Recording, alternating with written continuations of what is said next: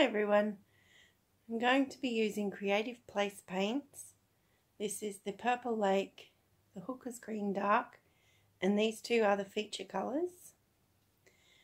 I'm also going to be using Ultramarine Deep, Titanium White, and combining the Emerald Green and the Cadmium Yellow hue to create a much nicer and brighter kind of yellow-green. All the paints are mixed equal parts with Floetrol, and I've prepared the record by spraying it with some matte black spray paint, and on the back I've sealed up the hole with a bit of tape. I'm going to do a ribbon pour, and it's kind of like a dirty pour, but I am going to layer the colours, and so that I can squeeze the cup I have trimmed off the rim from the plastic cup so that I'm able to squeeze it to do the ribbon. I'm going to spritz some silicone oil into the colours. I've never actually spritzed it directly like that, but we'll see how it goes.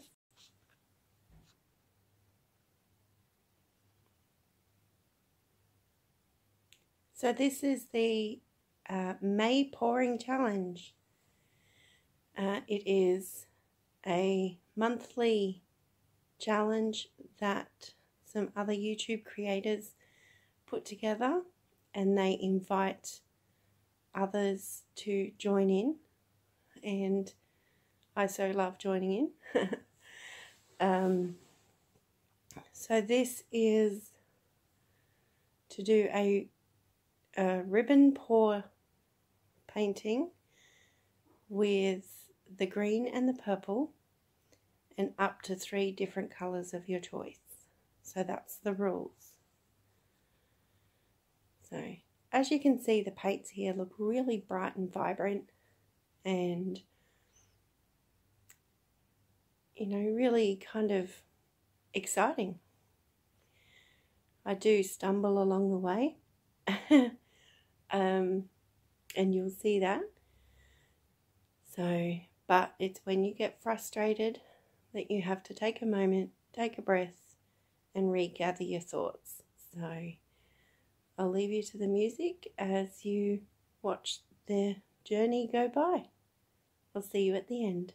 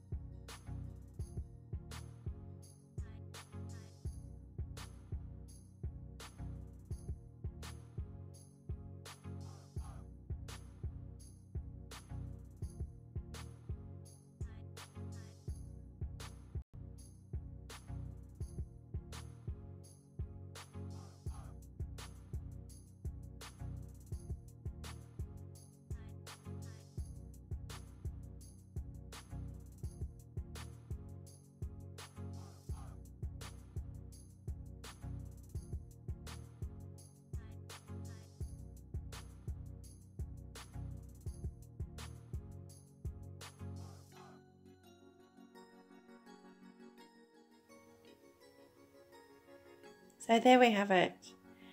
That was a bit of a journey, experience, learning curve. The beautiful vibrant colours that I chose initially have all become the muted mixed tones, but you know, that's something that was definitely the challenge for me. I will be working on further things with, like, as you saw, trying to do that row of hearts with the ribbons. I'm going to keep working on that because I know that there's something in that for me. So I'll just be working out how to do that and still getting that beautiful result. So a bit of a close-up look at the May pouring challenge. Ribbon pour with purple and green and up to 3 other colours of your choice.